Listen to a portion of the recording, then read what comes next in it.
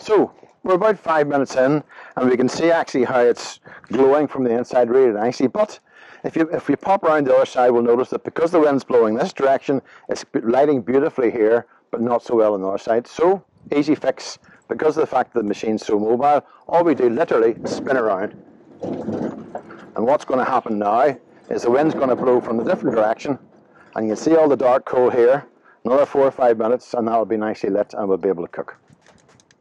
Probably about 10, 12 minutes, because we spun it round. Sometimes we've been more wind, you get about 8 minutes. But again, it's all plenty of speed. What I do normally is I usually light this up first, go and bring all my food out, all the bits and pieces that I need, and by the time that's done, it's really ready to go. So what we do now is we just flatten it down to as far as you want to flatten it, and that's literally it ready to go. If there's a few ones that aren't lit on the outside and you really want to do it right, you can then swap them around, and that's literally ready to cook. As you can see, the lovely grey coals, the lovely orange glow coming out of it.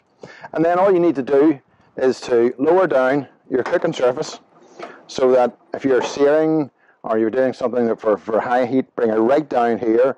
If you don't want that level of heat, just wind it up to whatever level of heat you want.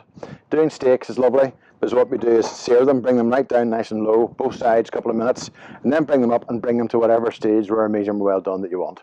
Hopefully you found this very helpful, and as you can see, the simplicity of lighting charcoal on a Trailblazer is very, very easy, and the beauty of it is, no matter what the weather is, this will continue to cook and perform in a way that no other material or no other energy can really cope.